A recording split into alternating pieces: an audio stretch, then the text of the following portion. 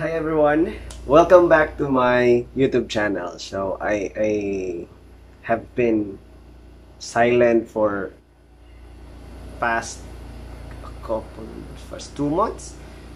Well, here I am back now to my channel, and I want to share to you guys something kasi bumili ako, or I bought mystery box items in Lazada.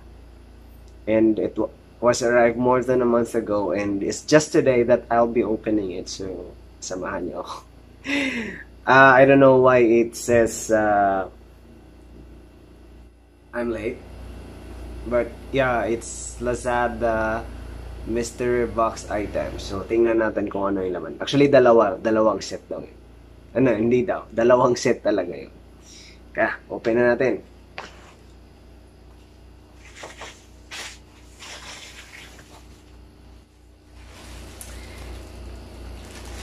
May binili din pala akong other items for exercise, pero unahin muna natin yun. Dalawang mystery box items daw. Hindi na siya naka-box, guys. Naka-plastic na nakahiwalay na siya dun sa box. So, let's see. Ito yung una. So, it arrives last... Paano ba to? Kasi so shipped. It was shipped last 3 May, so past 15 days bago dumating. So May 18 pa dumating, tapos ngayon lang. So more than 2 months siyang nakatambay bago ko siya inopen. Wait lang.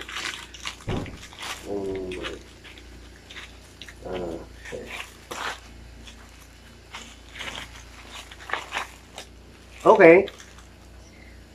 From my first package, the first item that arrives is walang laman. Wait lang, baka na LED light. LED light na white.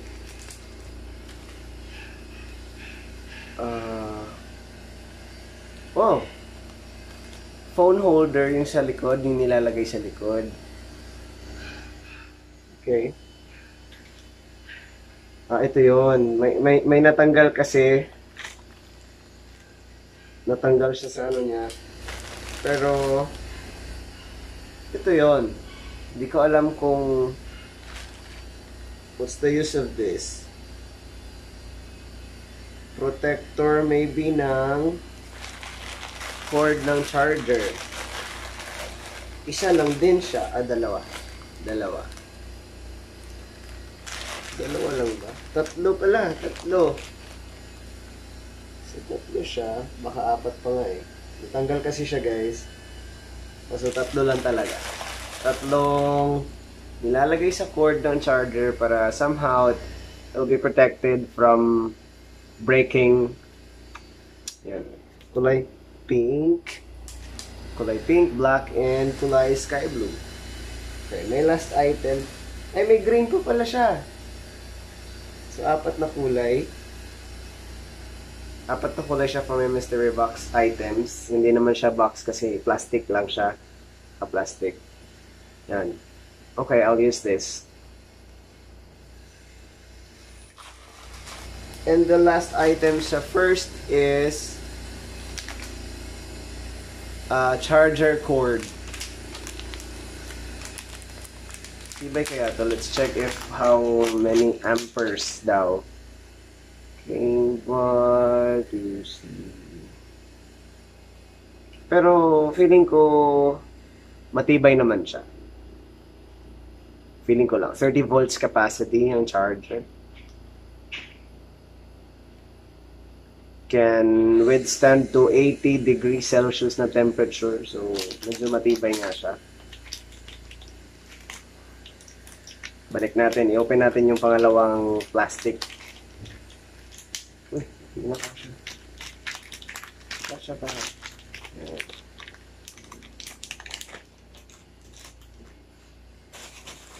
Pangalawang plastic ng mystery box items. Okay. Open sesame. Alam ko, feeling ko parehas lang ang laman. This time, yung cord niya is kulay violet. Kanina, it's kulay red. So, cord na ngayon is kulay violet. Same lang din, I have phone holders. Yung sa likod ng phone nga. Okay. Timing kasi, dalawa din yung phone ko. So, gagamitin ko siya on both of my phones. So, meron din siyang ganito with the same colors sa una. Tamang-tama lang. And LED light, again, na kulay blue. So, I bought these items, guys, for only 244 pesos. And I have all those items with me. Hindi ko alam ang presyo niyan sa market. Pero, eto, 244. Yung isang mystery box items is 242. So, ganun lang siya. Mura lang siya, guys. At may 8 items na ako. I have this one, and the cord, each mystery box items. Okay. At I have other product bought in Lazada.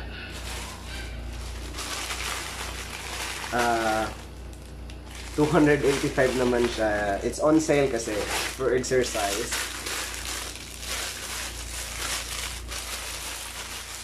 Para daw pampalakas. Pero tinatamad kasi ako eh. I didn't really get any time to do this. Pero try natin.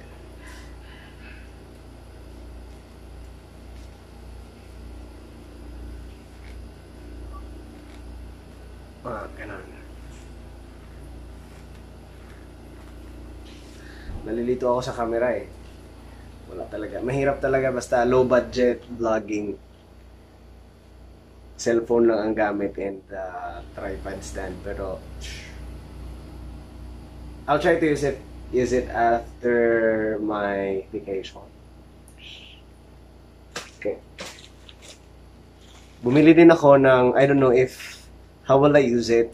Kasi mura lang siya at nasayangan ako dun sa promo. Kaya binili ko siya at the price of 235. Wait lang. So 235 siya. Ab maker. Actually, meron na akong isa lumang item na parang ganito din. Pero mas mahal siya nung binili ko siya. So, ito, since na parang kaparehas lang din naman siya ng dati. Wait lang.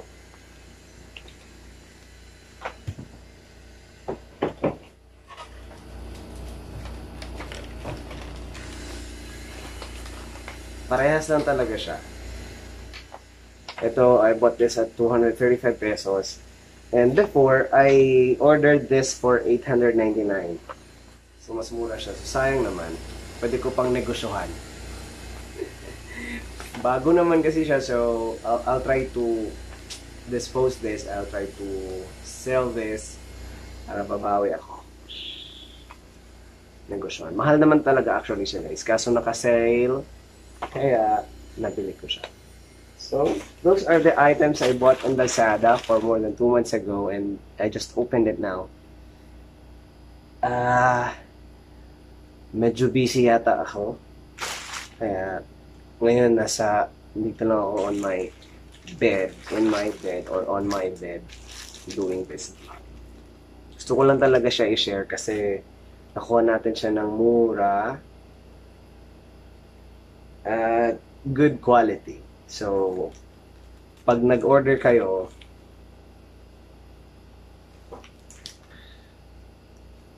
paswertihan sa Lazada kung matibay o hindi. So, hopefully,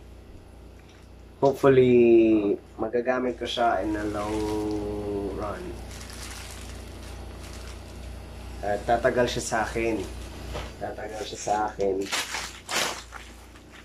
Tatagal ang paggamit ko sa kanila. And hopefully, yes, in English, hopefully I could I could use it longer and it will stay long to me in my care. Medyo, or say I'm a little clumsy in when it comes to some things in me, but well, I'm trying to be different now. I'm trying to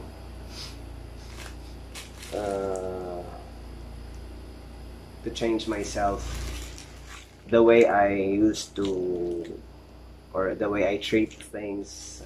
So I am selecting those more important, most important, and less important. But hopefully those less important will be important coming soon. Di ko alam, pero sana I can. Pero anyways, nagmana kasi ako kay mama ko. So anything that is in our house has a sentimental value. Kahit mura lang siya or kahit less in value, less in appreciation. Pero when it comes to giving it to another person or to disposing it, it's so hard for us to dispose anything from our care or anything from us. So manamana daw. So I was being mana, or copied ko yung behavior ni nanay ko when it comes to things like this and like that.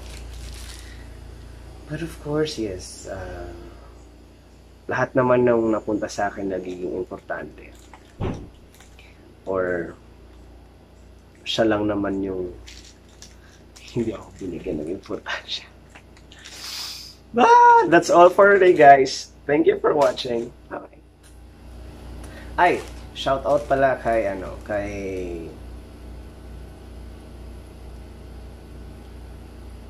Ali Basir Malako, kay Abigail Gahom, kay Christian Kael Domingo. Hindi ko pa remember. But next time, magsha-shoutout ako in complete name. So, yun lang muna yung isa-shoutout ko this time.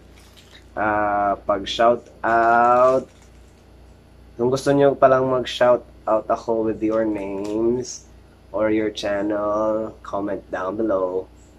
Don't forget to subscribe, guys, and hit the bell button to get you updated. Kahit mga walang direction yung videos natin, at least nababati or at least nakikita, nasi-share, nakakapag-share. Hindi ko na alam ngayon mag-vlog. Medyo na Ingat tayo lahat sa pandemic and have a great day.